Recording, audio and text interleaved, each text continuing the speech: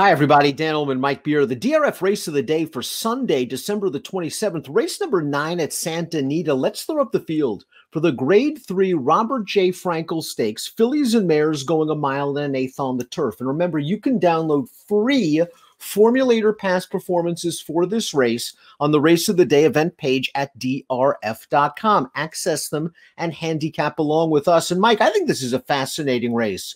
You've got a Grade 1 winner in the 10 Mucho Unusual. You've got two recent auction purchases for the Mike McCarthy barn, two horses you're very familiar with, the 1 Ride for the Cause, the 5 All-T, and perhaps waiting in the wings, if you can believe it, is Chad Brown with Miss Tehran. Add in a very interesting supporting cast, and you've got a nice graded stake.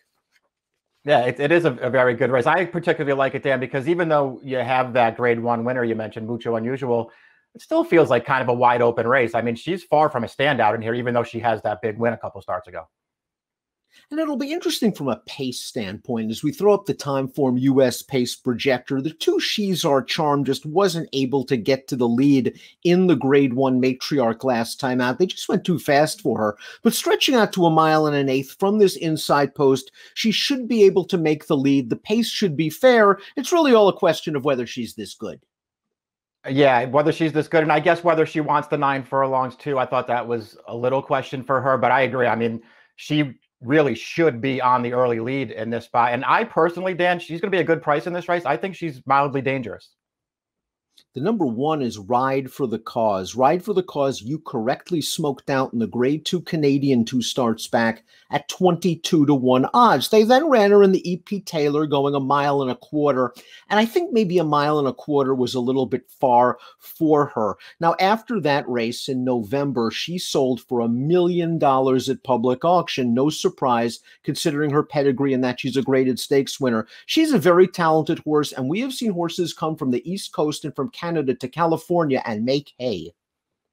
Yeah, I mean, she just makes a lot of sense in this race, I thought anyway. Her last race wasn't great. I think maybe you're right that the mile and a quarter, you know, maybe that's an excuse. It just didn't suit her all that well because she didn't finish that strongly in there. But, you know, her prior form, especially since she's come back from that layoff, I think they've all been pretty good. I think she's a major, major player in here. And we've touched upon She's Our Charm. You think that she has an outside chance in here at a very nice price because, again, she was on the chase last time out in the Matriarch. That's not her preferred running style. And 2 starts back, she had to go pretty fast on the lead when she was the beaten favorite in the Crosby. Yeah, I mean, I'm just a little bit of a fan of hers, Dan. This is from races going back. Her last 2 races I don't particularly like. And the fact that they're the 2 times they ran her in stakes races, I guess that could be a little bit of a problem for her. But we'll see. I think she's run some good races. I also felt like maybe getting back to Santa Anita could be good for her. I think if she gets comfortable on the early lead in here, I think she could take this field a long way at a price. The 3 Never Be Enough might be slightly dirtied up on paper because if you take away her 2 11 furlong races, well, she's won 4 consecutive starts, albeit against weaker horses. She came from off that fast pace to win the Crosby over Colonial Creed and the speed that we just talked about. Last time out, again, the 11 furlongs probably isn't her game. Probably not. I mean, I guess her form before that last one is pretty good, Dan. So maybe you want to take a look at her. I found it hard to fall in love with her. I mean, she's been beating, for the most part, weaker horses. They were running her over hurdles in Europe. I don't know. She's not my kind of horse, but she should be a good price.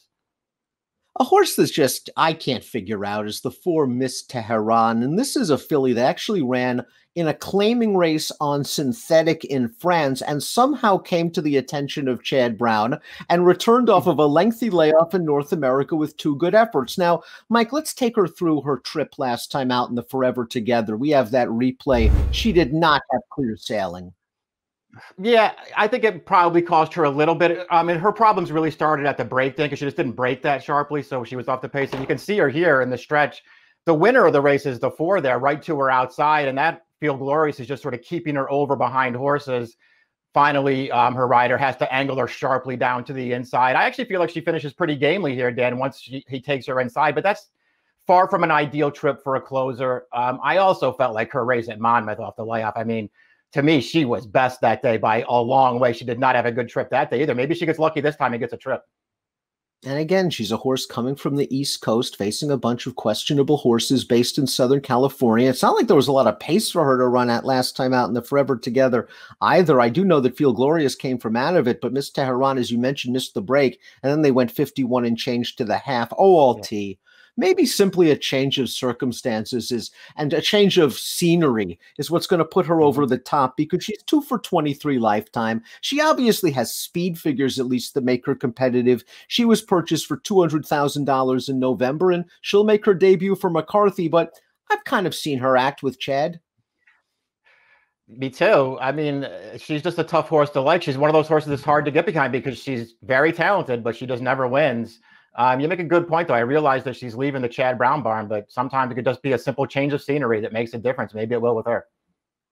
Meal Ticket, the number 6. Who knew first-time cheek pieces was going to be such an angle? 46-1 on this race that we're going to see for Meal Ticket, who lagged far behind a fast pace, but got a beautiful closer's ride under Tyler Bays, was able to save ground in upper stretch, and here she comes.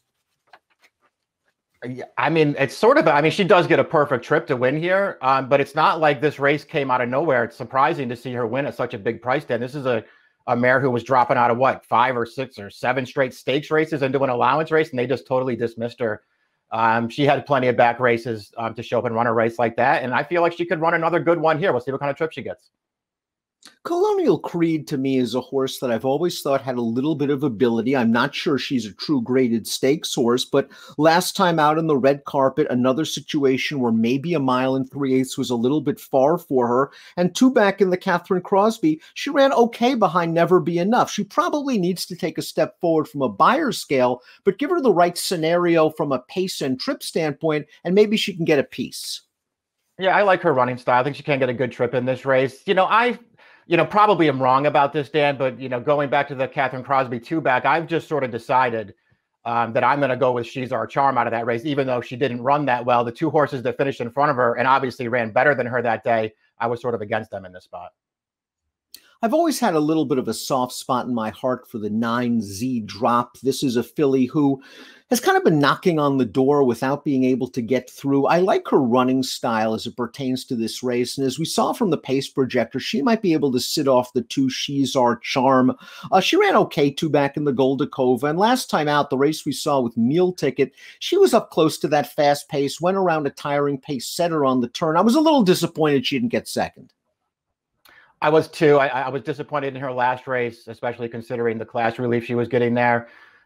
She's another one that I guess I wonder a little bit about 9 furlongs for her. I don't know how far she necessarily wants to go, but she can get a good trip, and she has clearly improved in her recent starts for Phil D'Amato.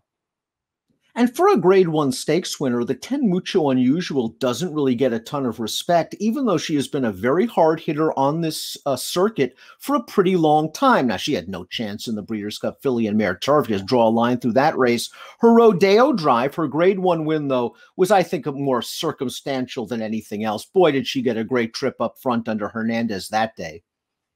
It was. I agree with that. But she does have a Grade 1 win. She's also twice Grade 1 placed. I mean, it's not like her Grade 1 win 2-back is a total fluke. She's been a good horse for a long time. In a lot of ways, she's just the horse to beat in here.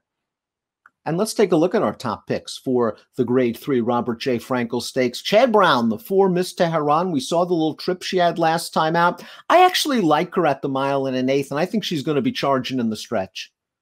Yeah, I don't worry about the distance with her. I'm hoping she gets a trip this time. I do feel like she's been a little unlucky in both of her starts so far. So maybe she gets a little lucky this time. I probably would have taken a shot, Dan, with She's Our Charm on top. If this was maybe a mile or 1 1/16, the 1 1/8 scared me a little bit, but I think she's dangerous on the lead. I respect Miss Tehran. I have her in there. I have the 2 horse in there as well. Z Drop to me is just interesting from a trip standpoint, switching to Pratt. I think she's going to be a big price, and I'm hoping that being by Lemon Drop Kid, she'll be able to see out the 1 1/8 with the right trip. 4, 2, 10, and 5 for Mike. 9, 5, 4, and 2 for me. It's the Grade 3 Frankel, and it is your Sunday race of the day.